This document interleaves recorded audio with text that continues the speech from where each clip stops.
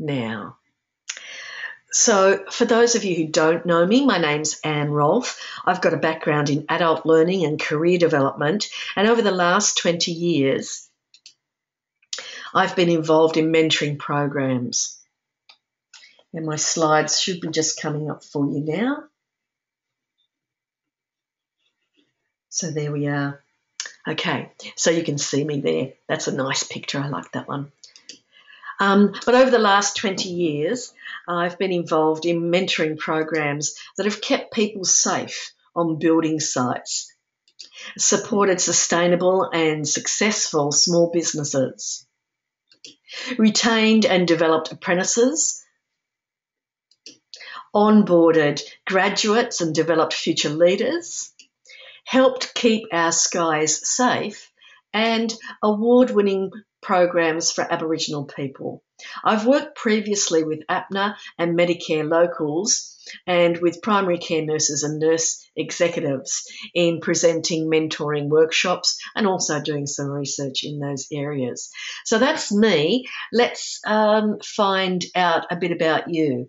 Okay, I see someone can't hear, so just bear with me for a moment. I'm going to find out something about you by launching a poll.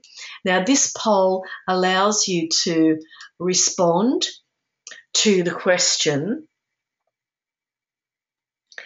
whether you're working in general practice, other primary health care, or in another area. And while you're filling that in, I'm going to see if I can help this person who can't hear.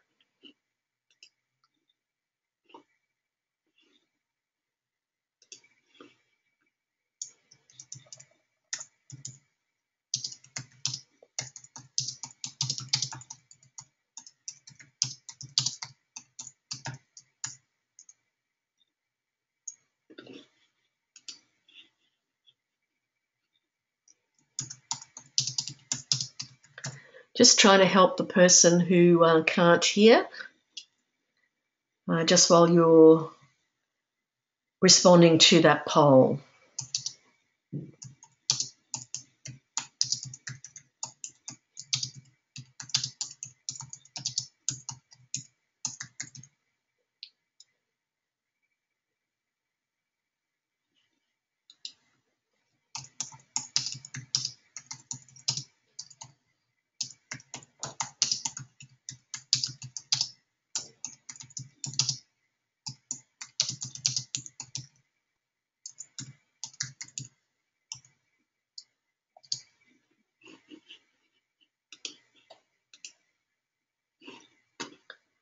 Okay, so looks like pretty much everyone has voted, so I'm going to close that poll and I'll share the results with you.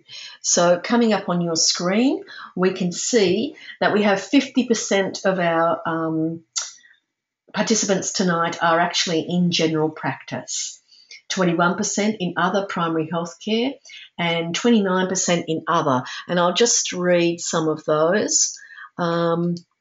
Okay, so we have Christine in Aero Medical, Julie's in a Medicare local, Amanda works in the university department as a researcher.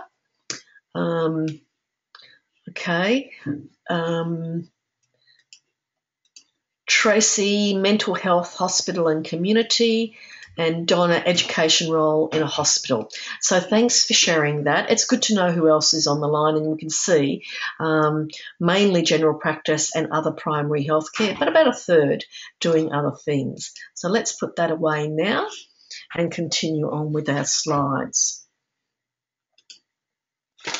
So in the webinar tonight, we're actually going to be talking about the many ways to mentor, the dynamics of a mentoring relationship, mentoring roles, and the 4 questions that make mentoring work. And at the end, there's an evaluation survey just as you're leaving the webinar, which will ask you to indicate if you've achieved these learning objectives. So you'll leave the webinar with a framework that will enable you to enjoy mentoring conversations more often and even more effectively. We did some research last year, and some of the reasons nurses have informal or formal mentors, are to discuss issues and challenges. To have someone who's a sounding board for their ideas. And it's useful and helpful to receive confidence-building feedback. And I'd like you to put your hand up if you've had this kind of relationship at work or indeed in life. And you can type in a comment if you wish. So just put your hand up if you've had a relationship, informal or formal. Okay, I'm seeing Amanda's hand going up there. Carolyn, Cheryl, Anne, Christine, another Christine, Donna, Janine, lots of hands going up. Julie, Kim, Marion, Rachel, Suzanne, Terry, Tracy. So quite a lot. Probably about half of you are saying, yes, you've had this kind of relationship previously. And feel free to type in a comment about that if you wish to. It might have been formal, it might have been informal, it might have been part of your career, or it might have been part of your personal life. But most people these days, when they reflect, can think about a conversation or relationship that could be labelled as a mentoring conversation or relationship. And mentoring takes all forms these days. There are many ways to mentor.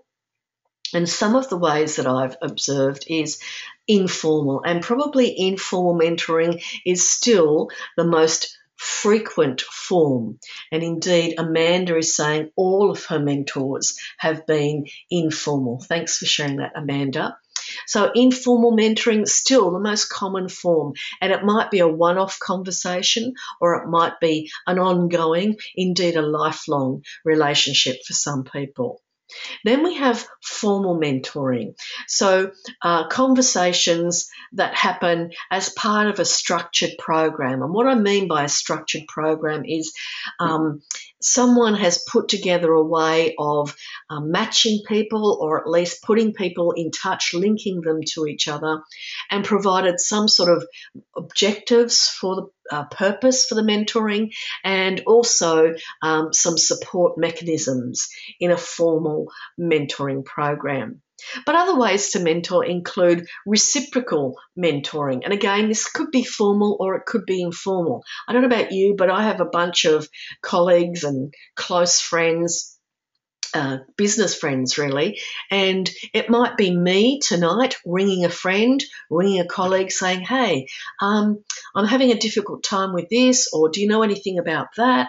And they will perhaps give me some advice or some guidance. But next week it will be them ringing me or sending me an email or having coffee and picking my brain and asking about my experience in some particular area.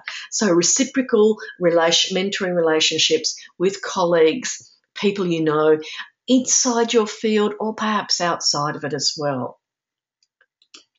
Reverse mentoring is popular in some organisations. This is where perhaps senior people in an organisation might be linked with a younger person, someone who's a bit tech savvy, someone who knows about social media and the correct use of social media. And so a senior person, less experienced in those, newer technologies, is able to link up with someone who's grown up with it, quite tech savvy. Cascading mentoring. In some organisations, we have senior people mentoring the next level down, and they mentor the next level down, and so on and so forth. And I see Terry is saying, my mentors are from other professions, and this is commonly the case, Terry, very useful. But Terry's saying we have a common interest in mental health. This is over Facebook messages mostly. And again, this is a very positive use of social media. And I don't know how many of you know, you can set up a private group, even a secret group, or you can have open groups on Facebook that are dedicated to a particular topic. And Terry has a group that she meets with online on Facebook around their common interest in mental health. Okay, group mentoring, and Terry's example was an example of that. I'm a member of several groups, online and offline. I have a meeting this Wednesday night where I'll team up with a group of business friends, and we do this regularly to talk about business and the latest things we're doing and the latest topics and hot topics. Okay, Donna's saying, this is a question. In an informal activity, do both parties have to agree it was a mentoring conversation? Often hear people say they were mentoring someone, but the someone doesn't seem to know this. Yes, and it can be sort of almost one person has an agenda, the other one doesn't. It's quite informal. And we'll talk, you'll see one of the examples, Donna, that I put up is called mentoring moments. And I define that as opportunistic mentoring conversations. So along with that, there's round tables. So this is kind of group mentoring as well. This is a situation where there's no particular mentor. In a group mentoring situation, you might have one mentor meeting with a group of people. So that person they might facilitate the group. They might be the go-to person on a particular topic. They might be the experienced person. So they might be the mentor. In a round table, no one in particular is the mentor. It depends on the topic. It depends on the questions that come up. And each person is a peer, is a colleague. There's no status involved in this, and it's simply a round table discussion with anyone at the table equal and free to comment. Mentoring circles, a little bit different. They're usually facilitated. There may be one or two mentors in the circle and a separate facilitator as well, another form of group mentoring. E-mentoring are very popular. There are numerous mentoring programs that you can join online where you may never meet your mentoring partner face-to-face. Everything happens online. It might be through forums, through a particular mentoring platform. It could be on Facebook or one of the other channels. I have a group mentoring relationship which one of my mentors facilitates that using Google Plus Hangouts, which is a free video conferencing service. So e-mentoring, we do that about once a month. Then there's a master mentor. So this is someone who is an expert in their field who I might go to, and I have several of these as well. My master mentors are expert in their field, and I actually pay them. It's sort of akin to consulting, but a bit more personalised, I suppose. So a different form of mentoring again. Then there are those mentoring moments that I talked about. The simple opportunistic conversations. And one of the questions that came in before the webinar was about using mentoring in your personal life. And I guess this is an example. You might look for that moment to have conversations, say, with your teenage children, with your brothers or sisters, with other friends, colleagues or family members. When the moment appears, you seize that moment and use it for a mentoring conversation, whether you are seeking their input or offering your own. And the framework that I'm going to offer you tonight will show you how to make those moments even more effective. And the last one I've got there, just appearing on the screen, is the manager as mentor. And although in a mentoring program, mentors are usually offline, that is not your manager or in that sort of direct line of authority, there is an increasing role for managers to play in a form of mentoring. So mentoring subordinates. It might not be the holistic relationship that someone offline might be able to have with a person. There are things that I might talk to with a manager, or there might be things I'd talk to with an offline mentor that I wouldn't necessarily want to talk to my manager about. So there's kind of a line of distinction there. It's also important for managers, if they're going to be mentoring their staff, to be able to be really clear when they have their manager hat on and when they have their mentor hat on, because it could be a somewhat different conversation. Okay. Janet Wenham, I'm seeing your hand up there. I'm wondering if you have a question or a comment. If so, you might like to type that in to the question box now. Okay, thank you. I will be pausing for some questions again in just a little while. For the moment, I'm going to launch another poll. Well, actually, what I'm going to do is just talk to you briefly about this. There are a number of benefits, and I've talked about 3 so far, in mentoring relationships and networks.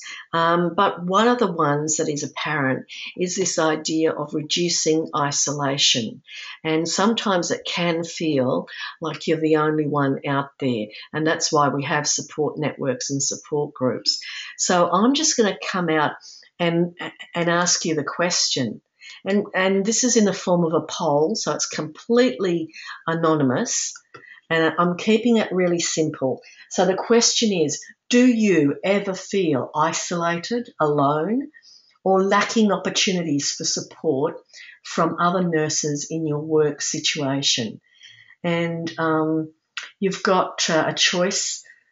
You can only choose one in this particular poll.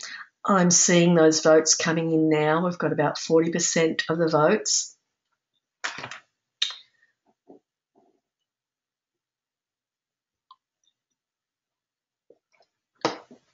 Okay, just waiting while those votes come in. Good. I think that perhaps looks like we've got 92% have voted on this one. So I'm just going to close that and share that with you. This will be quite interesting. Okay. So unfortunately, 20%, and we've got 40 people on the line this evening, so it's a decent sample, and 20% regularly feel isolated, alone, or lacking in opportunities for support from other nurses in their work situation. 57% sometimes feel that way. If you want to make a comment, please type it in. I'll keep this one anonymous, okay? So I won't read names. You can simply type in if you've got a comment to make.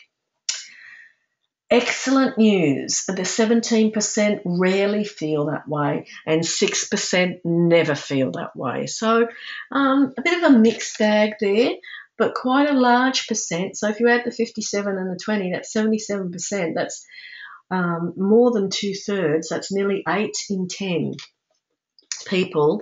Okay, so I'm going to read out this comment. I'll keep it anonymous. Okay, so this person says, always feel that way in a new job. Yeah, that's pretty sad, isn't it? I wonder what other people's experience is. It can be lonely when you start a new job, and that's the very time when it would be useful to make people feel welcome and part of the team. Okay, so I'm going to continue on. If you've got other comments, feel free. Okay, this one is, I'm going to keep anonymous too. I have a lot of potential support, but sometimes feel it's too close to my work to ask for the help, and it's often informal, so you don't want to feel like being a nuisance. I wonder who else feels that way. And that's where it's really important to build your support networks with trusted colleagues outside of the workplace. There's always going to be confidential aspects of your work that you can't talk about, and you know what those boundaries are. But it is useful if you've got trusted people. And also I think it's important not always to be taking that home. You know, if you've got people at home, you know, partners or close people at home that you can share things with, you don't want to overuse that because you can wear out your welcome. So having professional colleagues that you can talk to. Okay, I'm going to keep this next comment anonymous as well. We have a non-clinical management which can make it very difficult. Yeah, I can understand that. There's always that sense of when you talk to another professional in your field, then you have that rapport. You believe that they can understand you more closely, and it can be easy to think that non-clinical management wouldn't understand, and you may be quite right with that. So yeah, it just adds to my commitment that we need to be building our professional relationships. Okay, someone else is saying, felt that way frequently as our manager has minimal medical expertise. Oh, there's comments are coming in now. Someone else, so you're not alone there, that person who said, because this person is a different person is saying, I also have the non-clinical manager problem. Okay, so I'm going to move on now, but you can keep those comments if your fingers are hovering over the keyboard. Please continue to type in. I'm going to continue on now. I'll come back to these comments a little bit later and your questions too. For now, I want to talk about what mentoring actually is. And if you've ever had one of those light bulb moments, those aha moments, those flashes of insight, and sometimes it is kind of sudden. Maybe you've seen someone else having an aha moment, and I reckon that sometimes you can almost see the light bulb going on above their head. And I've been interested to discover that some of the neuroscientists are now finding out and doing studies, and they've put people inside one of those functional MRIs, where they do the brain scan, and I have no idea how they managed to do this, but they've seen when someone has that flash of insight, there are parts of the brain that actually light up with energy. It lasts for a full 4 seconds. And I don't know about you, but I can really relate to having one of those bright ideas. The answer, the solution came to me, perhaps in the early hours of the morning, or perhaps when I was in the shower, or perhaps when I was driving my car. And my answer disappears. My great flash of brainwave just disappears.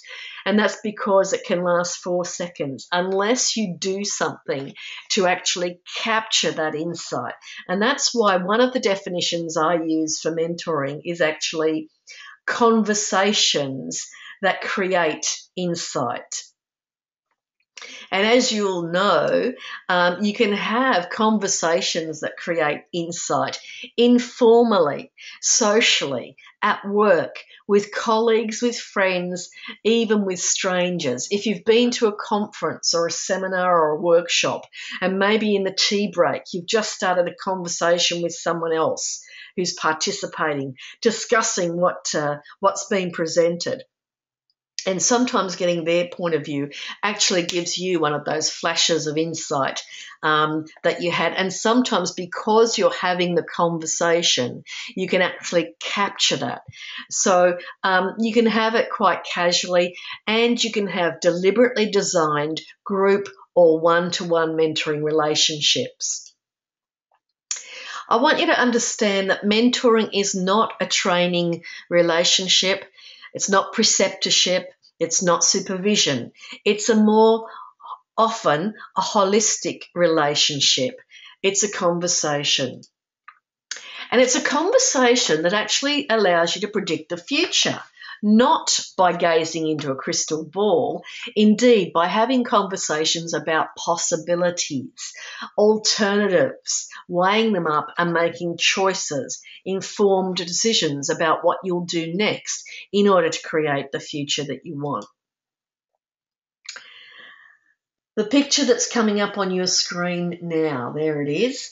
I'd love to be able to Photoshop this one, because I often think that we look in the mirror, we don't see the powerful, courageous, strong person that we might be. And sometimes we need someone else to reflect back to us what they see in us. And you might put your hand up if you've ever had that kind of really positive feedback from someone.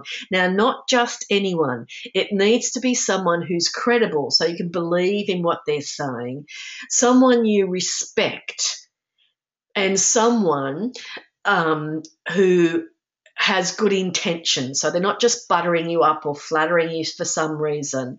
They're giving you positive feedback with good intentions for you. And I see Anne's got her hand up. Carolyn has her hand up. Cheryl has her hand up. This is great to see.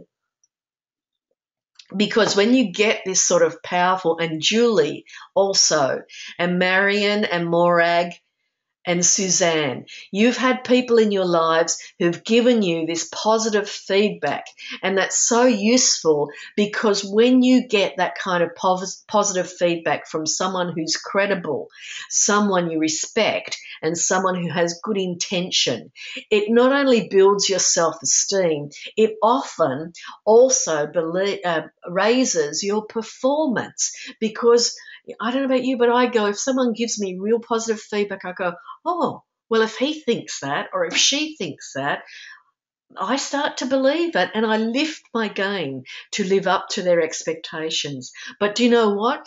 We also need the other kind of feedback, the kind of feedback that mightn't be that easy to hear sometimes, but someone who gives us a different point of view, someone who's got a beady eye, a different perspective.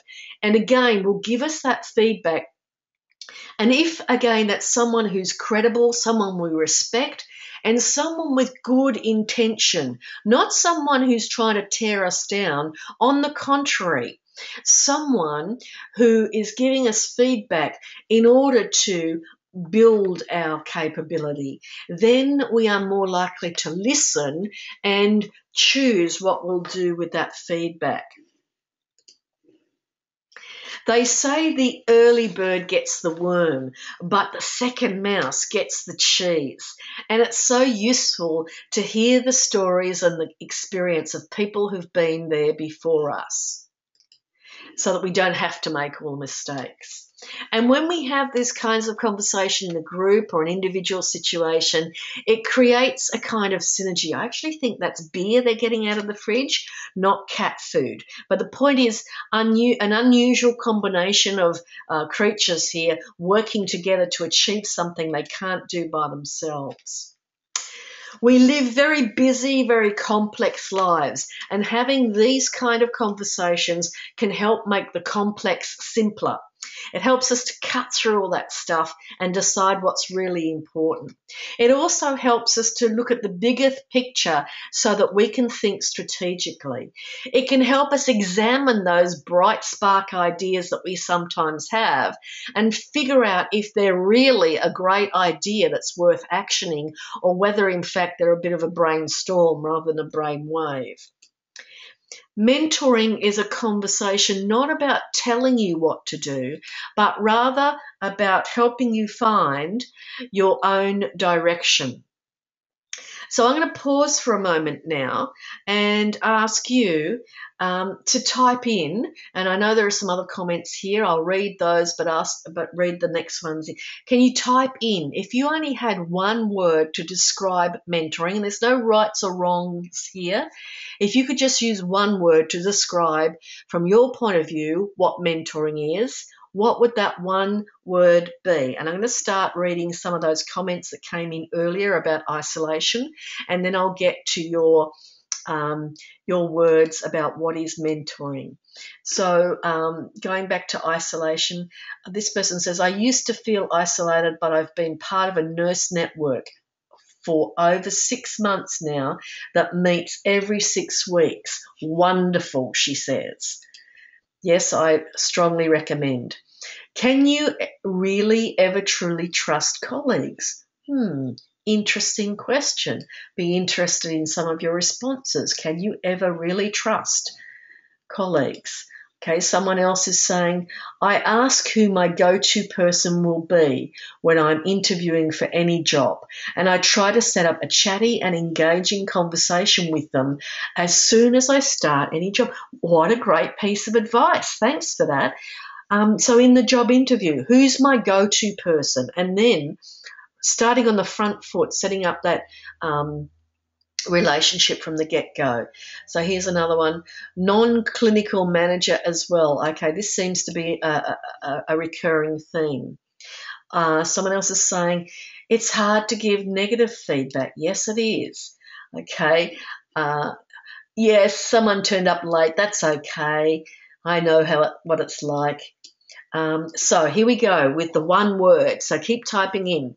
So Amanda is saying it's support. Carolyn's also saying support. Suzanne saying held. Okay. Alison is saying leadership.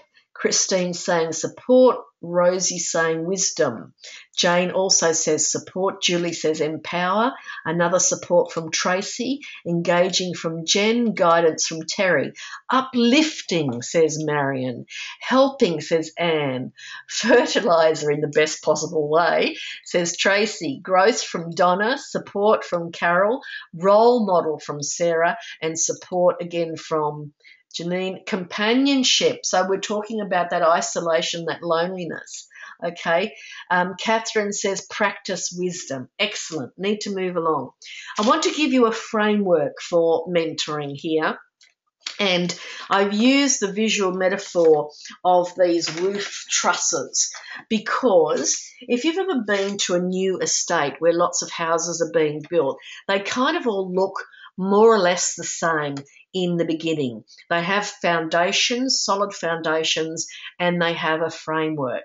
But if you go back and visit a new estate, you'll see as they continue to be built, they start to show their individual differences. And by the time a family moves in with their artwork, with their furniture, with their possessions and their knickknacks, each home ends up being unique. And I'd like to suggest to you that mentoring is like that as well. No two mentoring relationships are the same. Each one is unique, but you can build yours on a solid foundation and the framework that I'm about to offer you now. So just before I go into that though, let's have another quick poll because I'm interested to know how often do you actually have the opportunity to provide support to other nurses? So far we've talked about you getting support and the isolation and loneliness that you sometimes feel.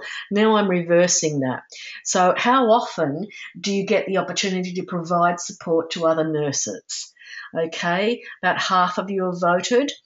Just one response to be chosen here. And they're coming in. 74% have voted now. Just before we go into the framework, how often do you have this?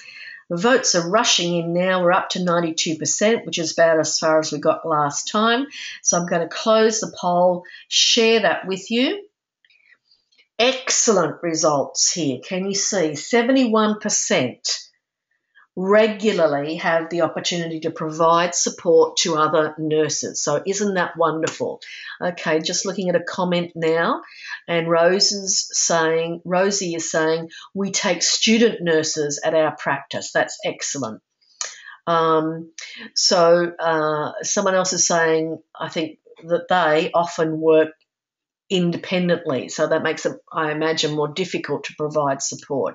But I'm really thrilled to see that 71% regularly have the opportunity, 26% sometimes, and only 3% rarely, and nobody never. So let's put these away. Okay. Okay, so I want to talk about the mentoring dynamic because, as I said, each mentoring relationship is unique. No two are the same. And within the mentoring relationship, whether it's informal or informal, relationship itself is dynamic. What I mean by that, it's changing. It's not one thing all of the time. Now, we have some ideas about mentoring, some traditional ideas about mentoring. And the traditional view is that a mentor is going to impart, share their knowledge and experience. And certainly that is a useful aspect of mentoring and something that mentors often do. And we often look for advice, information, guidance from our mentors.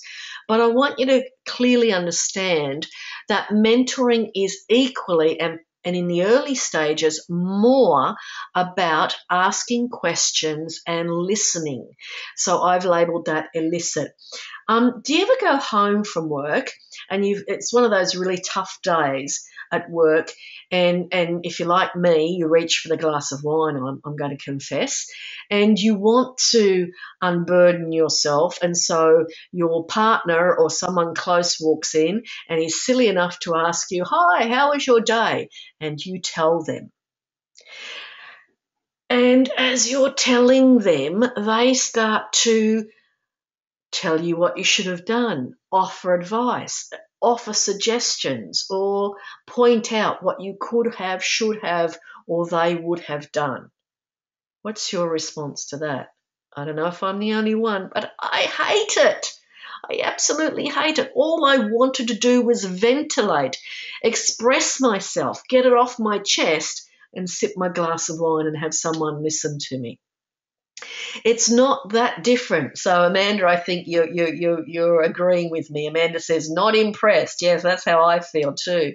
Not impressed. All I wanted to do was ventilate.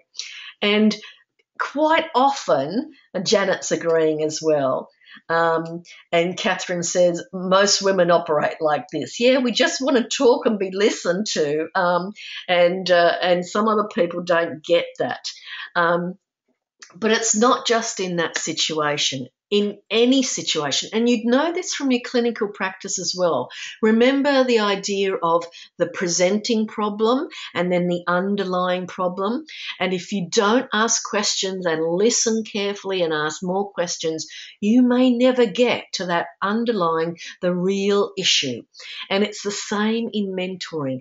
Naturally, our instinct is if someone comes to us asking a question, our instinct is to answer.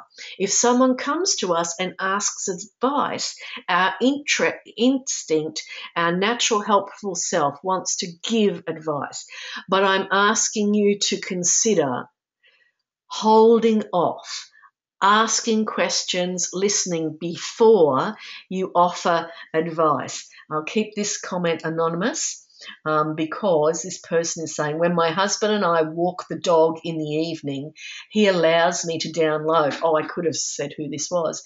As we get closer to home, he asks me if I finished because we're nearly home. It helps. What a wonderful way to, decompress. It's like when a diver goes down too deep and they have to go in the decompression chamber before they can come to the surface and be normal again.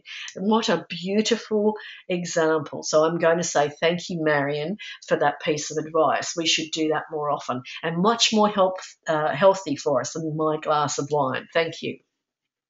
Okay, so coming back to the mentoring dynamic, we always think of mentors, and many of you use this word to describe. A mentor supports you, they encourage you, they validate your experience. But I'm suggesting to you too, wouldn't you also want someone who can challenge your point of view and perhaps provide a different perspective? Now, you have to earn the right. You have to build trust and rapport, and that happens when you ask questions and listen without judging people, and that earns you the right. So this is the dynamic I've illustrated on the screen for you. It's not an either-or dichotomy. I'm suggesting to you mentoring conversations are dynamic. They move. Sometimes you'll be asking questions and listening. Sometimes you will go into imparting your knowledge and wisdom. Much of the time will involve you supporting, encouraging, and validating the person that you are mentoring. But sometimes, once you've earned the right, once you have the trust, the rapport, so they know that your intentions for them are good, then you can jump in and challenge. You can provide a different point of view, a different perspective, because this is what opens minds. This is what gives us alternatives. This is what develops options and empowers us to make informed choices. So that's the first point that I really wanted to make about mentoring. We can build on this now as we start to talk about the roles of mentors, and it is plural because there are many roles that a mentor can take. And I will pause for some questions again in just a moment. So the mentoring roles. Now, first and foremost, a mentor is a confidant. You can see why we need to build trust and rapport. And for the person who said, can you ever really trust your colleagues?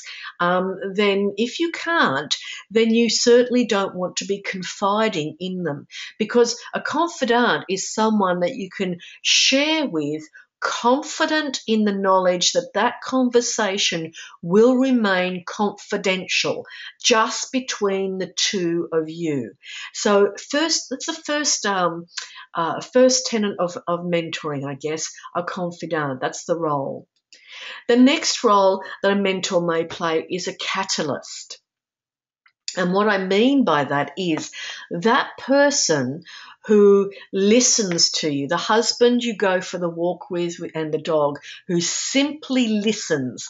I wonder how often, if like me, if you've had this person who listens, maybe asks a question or two, but is largely silent, but very present for you, very aware, very empathetic, but simply listening. And how often when you get that gift of someone who's present and simply listening to you, and suddenly you get that aha, you know the answer, you get solution, you know what you need to do. That's what I mean by the catalyst. They don't have to say or do very much at all. They simply have to be there in listening mode, letting you ventilate or express yourself, and you come up with your own answers and actions. A mentor, as I mentioned before, a sounding board. You just want to run your ideas by them, try them out, and perhaps get some feedback. That feedback might be supportive, or it could be quite challenging. You know, someone who will say to you, I understand where you're coming from that, but in my experience, when you do X, Y tends to happen, and after that along comes Z. So it might be a supporting role and it might be a challenging role, but a sounding board is probably one of the most common descriptions I get when I ask people about their mentors. A mentor may be a link. Now, mentors are often reassured in workshops when I say to them, you don't have to have all the answers. You don't have to be the font of all wisdom. What you can be is a link. And indeed, you shouldn't be answering every question. If you answer every question, you're building dependence. If instead you're able to point people to other resources, to other information. And I always say to people who are going to be mentored in formal programs, never go to your mentor with a question that you could have found out the answer to elsewhere.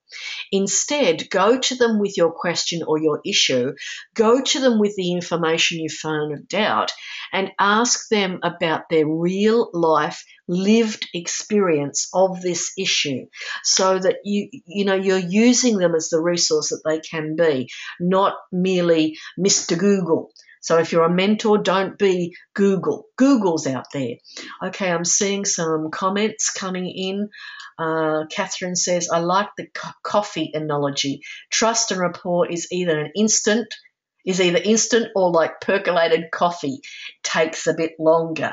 What a lovely analogy. Thank you for that, Catherine. Okay, Catherine's also saying self-efficacy, self-management. You might want to expand on that for me, Catherine. I'm not quite sure what your comment or question is meaning. Okay, a mentor is also a role model. So, and this goes back to the question someone asked, can you be a mentor without the other person even knowing it? You are, because you are a role model for the student nurses, for the less experienced nurses, in fact, for everyone in your practice or in your work situation. The way you conduct yourself, the way you go about things, the way you speak positively or negatively about your practice or workplace or other people in your workplace is a role model. The way you deal deal with patients, the comments you make about patients after they leave. You're modelling behaviours and attitudes that will be picked up. A mentor can also be a coach, and the distinction I make is mentoring is more about conversations, about listening, about asking, and about offering advice, opinions, and alternatives. A coach is closer to a teaching model, closer to a preceptor role, where it's actually about behaviour and performance. You might model the behaviour, but you might also verbalise the lesson, kind of a show and tell. You might then observe the performance of the person in the workplace or in that role, and then give them feedback on their performance, coaching them until they achieve the required standard. So sometimes there's a role for coaching within mentoring. Certainly a mentor is an advisor. As I mentioned before, you want to hold back on the advice. Even when people ask your advice, my recommendation is that you ask questions, listen, try to get the issues behind the questions before you start imparting your wisdom and your experience. And finally, when you combine the sorts of things I've talked about so far, the elicit as well as impart, the support as well as challenge, you truly are a guide, not in the sense of telling people what to do, but in the sense of enabling people to figure out what they need to do. So I'm going to pause and check out the questions and comments that have been coming in. You can take this moment to type in some more. I think we're unfortunately going to run a little bit over time, so I'm going to go as quickly as I can. So Janet's saying she also has student nurses. Catherine is saying it's a collaborative. So this is the description of mentoring, the collaborative relationship. Oh, that may be what Catherine's comment was. Yes, okay, Catherine, thank you. So a mentor builds self-efficacy and self-management. Okay, Marion's saying need to be a role model for our patients as well. Definitely you do. It's very difficult to take advice from someone when you're looking at that person and they don't appear to be walking their talk. Okay. Catherine saying, as a mentor, we want our novice nurses to become self-sufficient. As you mentioned, we are, and we act as a resource. Okay, so if you have more questions or comments, please type them in. I'll pause for those in just a moment. So mentoring, I guess you're seeing mentoring is something that enables people to set and achieve their own goals. It's something that allows people to explore problems and issues, and it is something that enables effective and informed decision making. Just looking for this question. Okay. Oh, this is a wonderful comment from Julie. Julie's saying, as a mentor, I often learn from the mentees. And I agree with you, Julie. My experience is every time I talk to a group of mentors, there will be a majority of them who will say, I learn as much as the people I mentor from our conversations and relationships. And Catherine's saying, we need to hold our own set of values. Yes, you do. And they will be modelled. They will show what your values are in your conversations and relationships and your role modelling. Okay, so in the last segment, I'm going to provide the final model of a mentoring conversation. But before we do that, I have one more poll. And again, this is a fairly direct question. And I'm wanting to know, do you have access to another nurse with whom you could discuss a clinical problem, a professional issue? So I'm being more specific this time, a workplace issue, or, and this is a bit different, I hope it can sort of fit, and you can choose more than one for this poll. So feel free to choose 1, 2, 3, or all 4. Perhaps other people seek you out to discuss clinical problems, professional issues, or workplace issues. I'm suspecting we'll have a lot of that given the response to the earlier question. So 64% have voted now, 69, 72, 74%, 79%, they're rolling in, 85%, okay, 87%. This is taking a little bit longer because you can choose more than one here. Okay, I think I'm going to stop now because we need to move on quickly. Okay, so I'm closing that. I'm going to share the results. Well, now obviously these add up to much more than 100% because you could choose more than one. So it's good to know that most of you do have another nurse you can turn to when you need to discuss a clinical problem, a professional issue, or even a workplace issue. And the vast majority of you out there, and we've got 40 there on the line tonight, you are people that others seek out to discuss these issues. Okay, so let me put that away. Okay. And I'll keep this one anonymous because the person is saying, yes, this happens outside from work though. Yes. And I guess those clinical and professional, well, the clinical issues, obviously you need it to be another nurse or healthcare professional appropriately. Some professional issues and some workplace issues you could discuss. You'd have to be wary of the confidentiality aspects of those, though.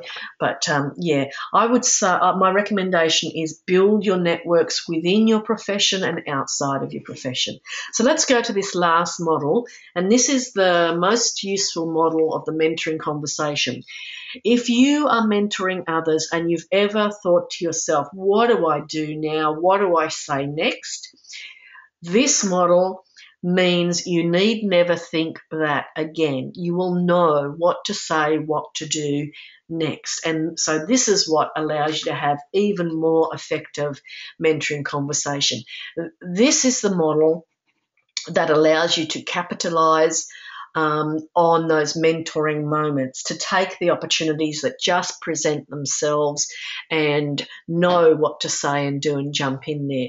So the mentoring conversation essentially has 4 parts. The first part is where you are building the trust and the rapport, and you are asking questions that get people to reflect on their own experience. And of course, nurses and the reflective learning model that you approach, and in fact, this model is built on action learning, the learning cycle. You'll be really familiar with it. I've simply plopped it into the context of mentoring, and I've been using this for years and years, and I found it to be extremely useful.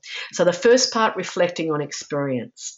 The second part, the reason you want them to reflect on experience is so you can take the next step and enable them to make informed decisions about, in the third area, the actions they will take, or perhaps actions they'll stop doing or do differently in order to produce a better outcome. And of course, when you change your actions, you create a whole new experience. Okay, question from Rachel. Will this be available to listen to later? I've only from Queensland. Okay. Yes, Rachel, we are recording the webinar and it will be available. You'll get an email soon giving you the link to that, so don't worry, you'll be able to go. And even if you've been here the whole time, you may want to listen again and watch again to these ideas. So I mentioned at the beginning, there are 4 questions that are the foundation of your mentoring conversation. And the questions are these. Question number 1, as you get people, and I should say, these are not the words you would actually use. These are the questions you hold in your mind so that you frame appropriate questions. So if you can remember 3 of these 4 questions, that's all you need to do at any one time. You'll never need more than 3 at the one time. If you can remember these, you'll never have to worry about what do I say or do next, because they'll help you frame a question, a conversation starter. So question number 1 is, where are you now? So it's basically like strategic planning. You know, your starting point is, where are you now? What's going on for you now? What's the current situation? What's going on for you now? What's the problem? What's the issue? What's the question on your mind? So some variation of where are you now is what you're trying to find out. And you frame questions that get people to reflect on their experience so that they can make informed decisions. So if question number 1 is, where are you now? What would you guess question number 2 might be? We're getting a bit late, so I'll make it a rhetorical question and tell you the answer, or my answer at least. Question number 2, where do you want to be? Again, not the words you might use, but the idea you keep in your mind as you frame up questions. So it's, where do you want to be? What's the outcome you're really after? What's your goal here? How would you like this situation? What's your vision? In an ideal world, how would this play out for you? So then question number 3, you're probably able to guess this because we're moving towards action. Question number 1 is, where are you now? Question number 2, where do you want to be? Question number 3, how might you get there? And I've used the word might here very deliberately. How might you get there? Now, your question will be a variation on this theme, but I want you to keep in mind the word might, because very often when people have problems and we're guiding them through a problem-solving process, or they have a decision to make and we're guiding them through a decision-making process, if we said how would you get there, or how could you get there, they might jump in with a solution and they might stop. And very often we know in problem solving people come up with the answer, when what we want them to come up with is a range of possibilities, alternatives, because that's what empowers them. The more possible answers they have, possible solutions, ideas, pathways, the more choices they have, and the more likely they are to make an informed decision. And I might have confused you because I talked about 3 questions and 4 questions. There is a 4th question, but you only need to keep these 3 in your mind at any one time. It's possible that you might have a conversation and only use one of these questions, but the most you'll ever use in one session will be the 3, because question number 4 is something you'll do as a follow-up. You'll get them in the first part of these or early conversations, get them to figure out what they want and how they might get there. So setting goals, thinking about actions, making a bit of a plan. Then they need to go away and do something.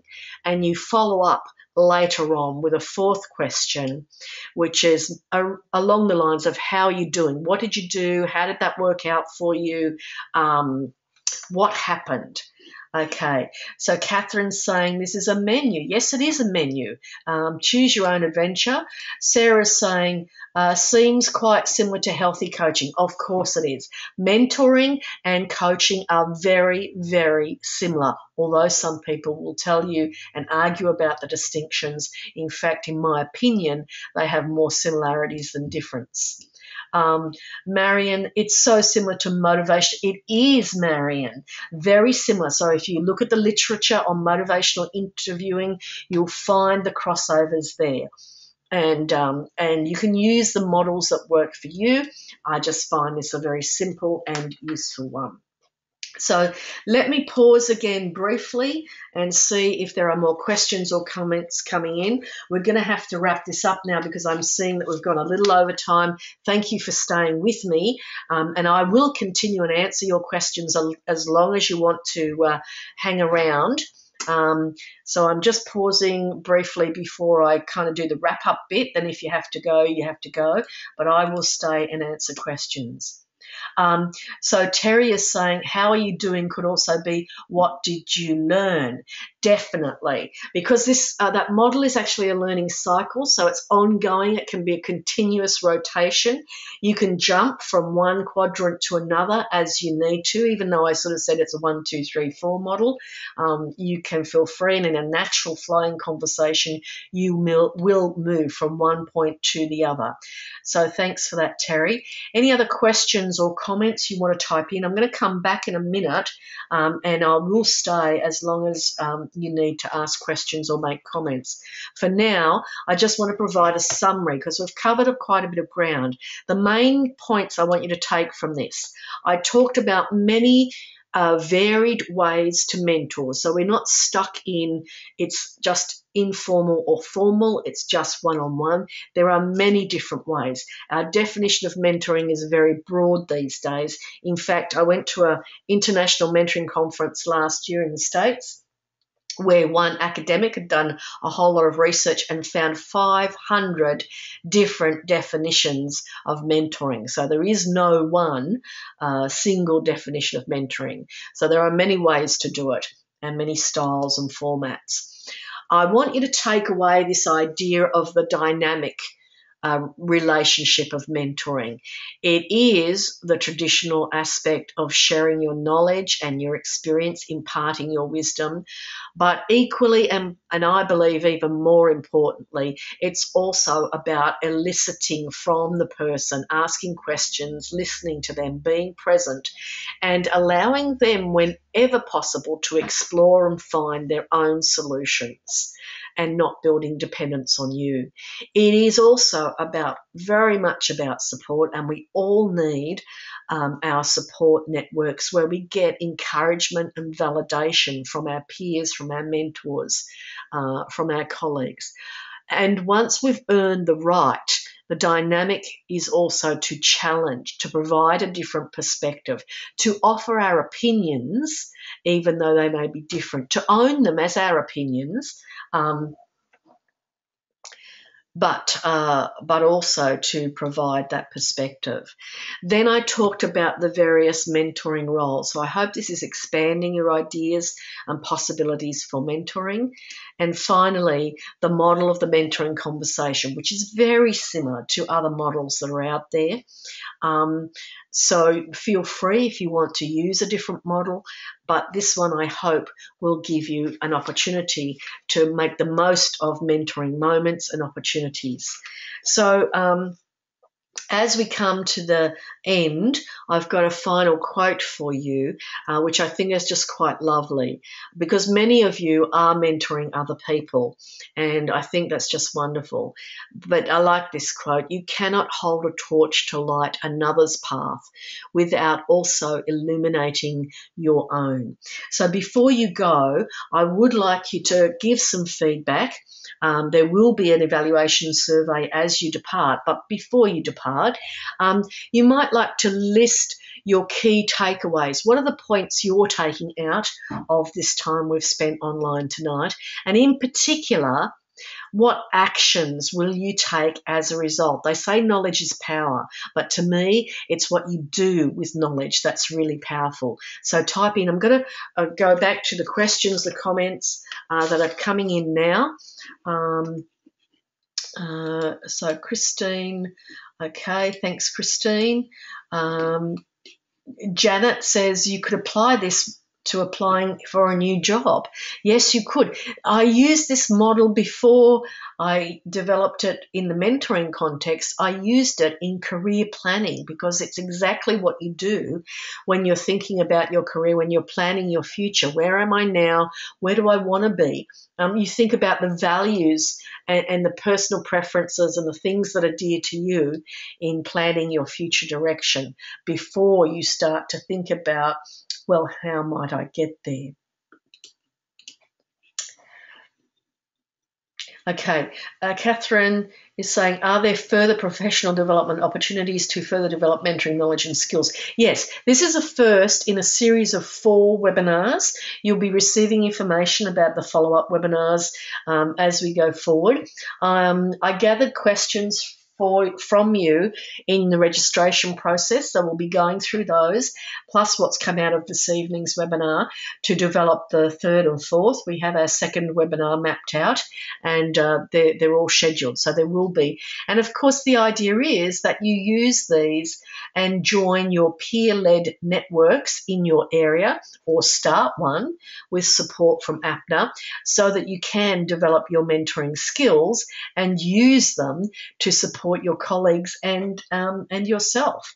Okay, Amanda's saying, any similar questions to the 4 questions that you could ask as the mentee? Yes, Amanda, I think there's scope to kind of turn those questions around.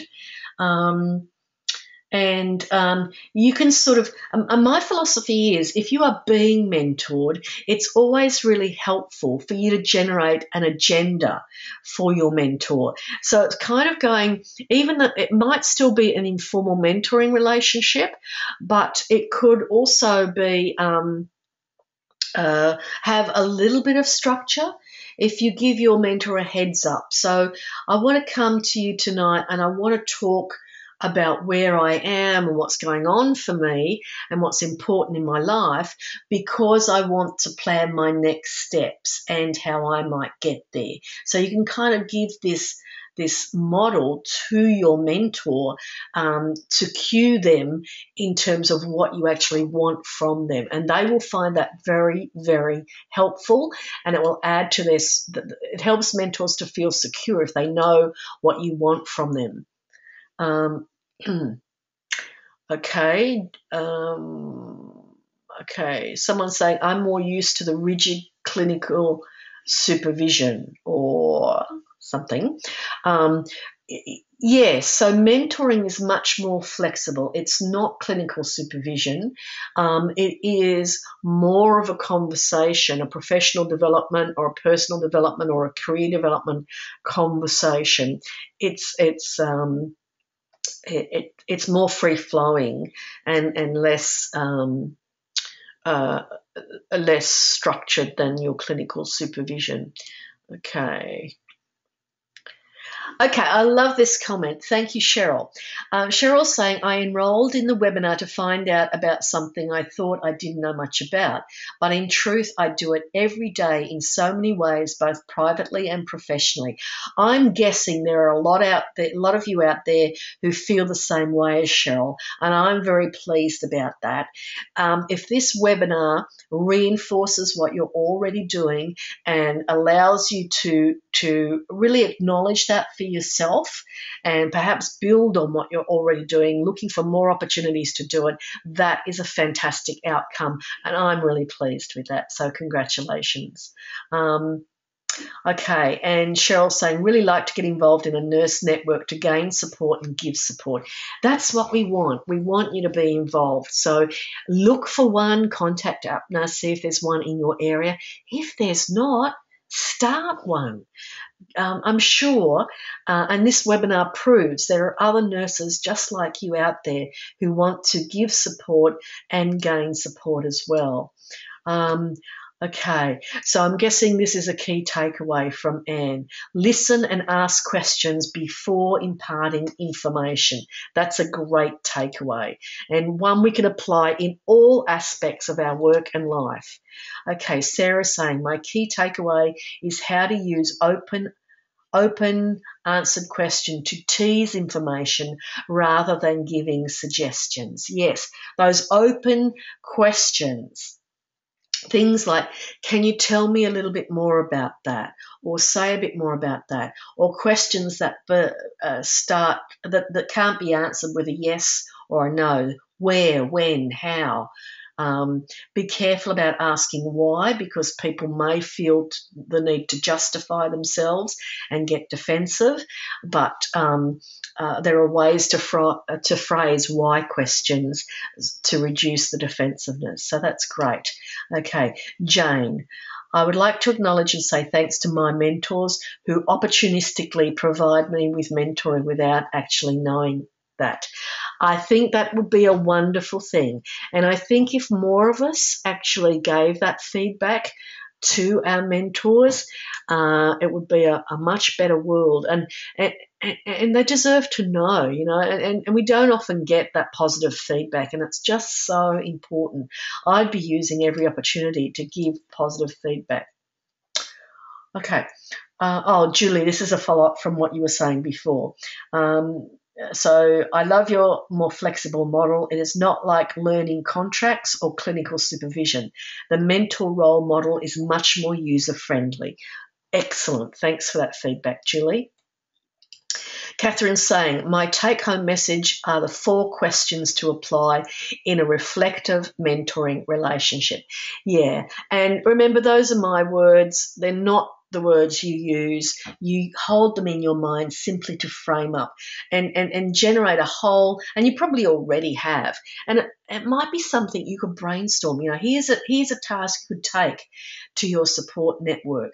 Take the 4 questions, split up into 4 groups, understand the concept first of all, and then brainstorm alternative words, alternative questions that you might use, perhaps with a bit of a context. Okay, Marie's saying, I work with lots of your student nurses in the challenging roles in mental health. I think that's our student nurses. I really enjoy exploring new ways of mentoring students in this challenging area. I then in turn use some of the challenges I face in mentoring to take to my own mentoring session with my own mentors. Thank you for your insights tonight, Marie. You are very welcome, and thanks for sharing. Okay, Janet's saying, I agree. Marie's saying, I agree with Cheryl. Sorry. That's right, Cheryl. Thanks for mentoring me, says Jane.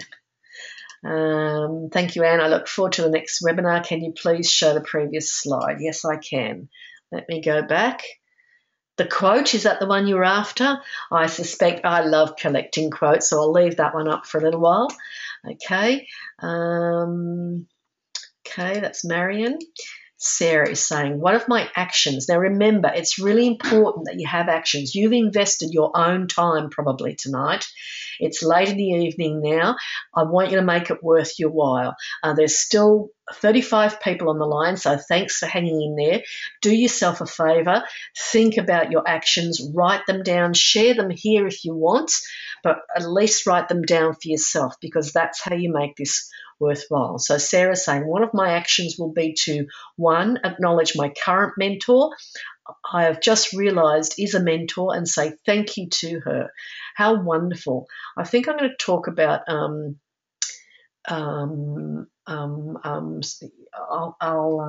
you've given me a topic for one of our webinars that I think is really important. Positivity, and how we need around 5 times the amount of positivity in our life to negativity. And I'm guessing you meet up with plenty of negativity in your work, in your life. You've only got to turn on the TV screen to see the negativity that's out there. And you can counter that.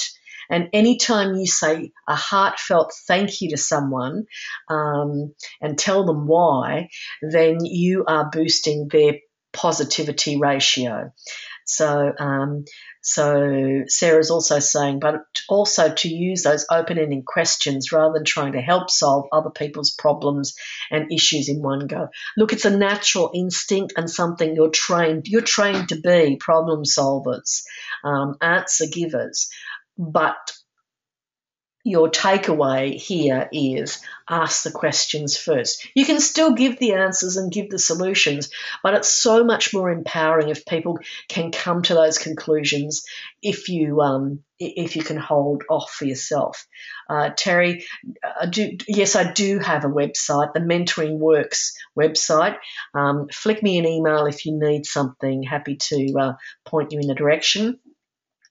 How do we find a network if we don't have one already? Now, APNA is setting up peer-led networks. There are special interest groups within APNA in your local community. You may want a community of nurses. You may also benefit from other sorts of community. We already had someone who was talking about on Facebook. They have a shared interest in mental health, and they found like-minded people there. you can set up closed groups or secret groups on Facebook, so you don't want every Tom, Dick and Harry seeing your conversations there, but they can be quite powerful. There are other vehicles for you to set up networks online.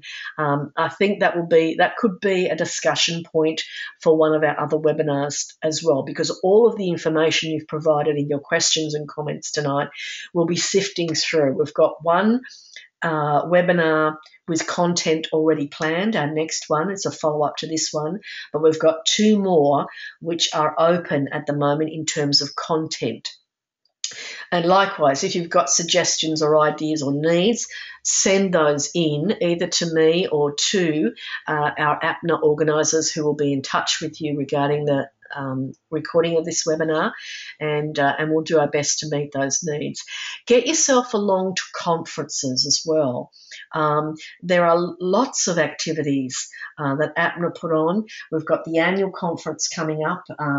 Maybe you can get up to the Gold Coast, maybe not, but if you're booked for that, that's a great place to network and find people that you can connect with. Follow up. Those people that you meet, you exchange email addresses, maybe phone numbers. Follow up on those quickly once you meet someone. When you go to a professional development activity, when you go to a course, these are the places where you establish contact with people, and it can be a reciprocal mentoring relationship, it can be a buddy kind of relationship, it can be a friendship, it can be a professional friendship or colleagueship. But make the contact, reach out to that person soon after you meet them, establish the rapport, build the trust, and you build the relationship, and you can build it up into a network. Amanda said, oh, I like this. Amanda is saying, I've just started a lean-in circle for peer mentoring. First meeting next month. Going to use the 4 Qs and elicit part of the mentoring dynamic. Oh, round of applause for Amanda. I like that. I want to hear more about that, Amanda. And if you're willing to share that with the online group in the next webinar, love to hear some more about that. Okay, Cheryl. This will be a key takeaway. Be assured that we don't have to have the answers for everything. You know, sometimes I tell mentors you don't have to have any answers. If you are a good listener, if you're really present, if you can ask questions, and don't be afraid to say, it takes a lot of courage, but it's a truthful answer if you say, I don't know. I wonder where we could find that out, and collaboratively go looking for answers. Maybe there's another mentor the 2 of you can seek, or the group can seek. Maybe there's some reference material you can source. Maybe you can reach out to your to APNA or your other networks. And yeah, you don't have to have the answers. That's the old model, being the expert, being the font of all wisdom. I'm tempted to quote our Prime Minister here. In fact, I think I will. You don't have to be the suppository of all wisdom. That's what he said. Leave politics out of it, but I thought it was a funny comment. Carolyn's saying, I also like the idea of being a link rather than creating dependence, all about empowering nurses just like we do with our patients. Yes. So send your nurses off. If you know the answer is out there and they can find it, point them in the direction. Ask them to go and get an answer, and then to bring back what they find out and have a conversation with you about your experience and your opinion about what they find out. This is where mentors really value add. Don't become Google. Google's out there. You know, we have all of the knowledge in the world in our pockets on our iPhones these days. We can find out almost anything if we know how to look. The value a human being adds to that is the conversation, the collaborative conversation, the discussion, the ideas, the input, the exchange around information. Information is not wisdom. Wisdom comes out of the sharing and the discovery and the conversation and the insight. Wow, you're hanging in there. Still got 32 people on the line, and I can't see an end to these questions and comments. I'm going to keep going as long as you want to hang around. Okay, Tracy says, key takeaway, like the idea of faceless online mentoring. Yeah, look, there's a reason I don't put my face on my webcam on. I'm sitting here quite casually, and I don't have any makeup on, and it's late in the evening for me now. I'm a morning person, not an evening person. You don't want to be looking at me right now. And e-mentoring, online mentoring is the evidence is in and it works really well. So make use of that. And it means too, you can reach out around the world. You know, I'm talking to nurses in Canada. I've been to Canada to speak, and I'm going to Canada again. There's terrific nurse networks over there. I'm talking to can I pronounce it? Saskatchewan Polytechnic, and we're setting up a network. You could reach out to them. I remember doing some research and finding some fantastic online resources, some academic papers that were so useful, some articles, all sorts of things. And they've got authors, and you can reach out and find them. Why not have an online mentoring relationship with someone on the other side of the world? You just have to get the time zones right, but you can do that. How wonderful. Catherine is saying, thank you. My first webinar experience has been wonderful. I would be interested if the people enrolled in this webinar are women. Scrolling down, I suspect they are mostly, if not all, women. But, you know, the boys can come along too. They've got plenty to offer, and a great point of view perhaps, and some learning as well. Okay, Rosie is saying, I really think sometimes in our busyness, reflection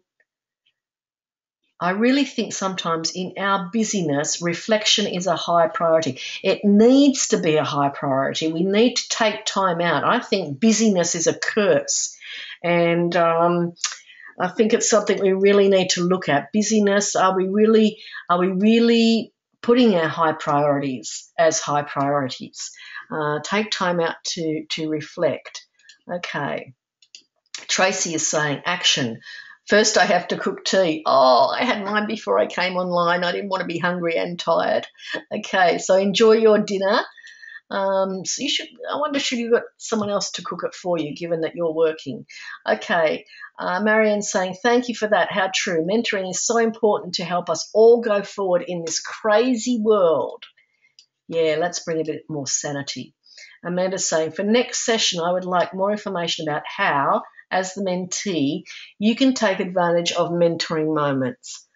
That's a good topic, and yeah, that's something nice I'd like to think about and maybe write about, and we can talk about it. Okay, great. Catherine, person-centered mentoring, yes.